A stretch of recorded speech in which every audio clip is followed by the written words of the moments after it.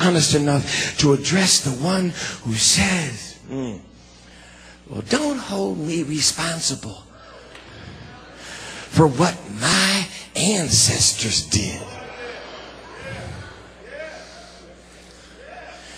But you have enjoyed the benefits of what your ancestors did.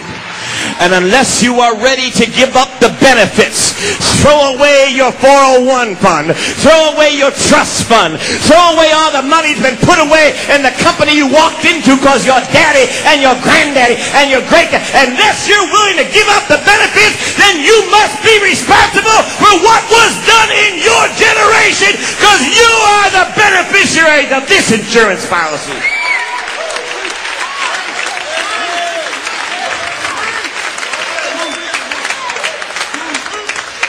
It must be honest enough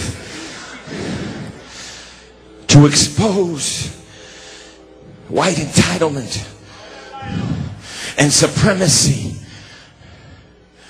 wherever it raises its head. I said before, and I really don't want to make this political because you know I'm very unpolitical. But Reverend Moss, when Hillary was crying, and people said that was put on, I really don't believe it was put on.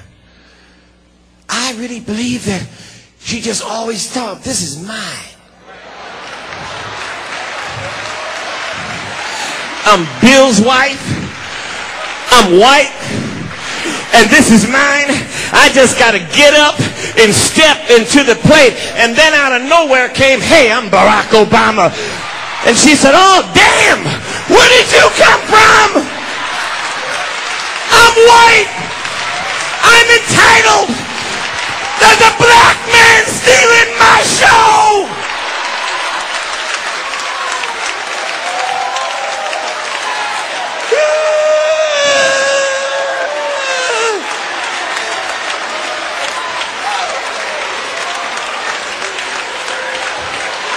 She wasn't the only one crying. There was a whole lot of white people crying.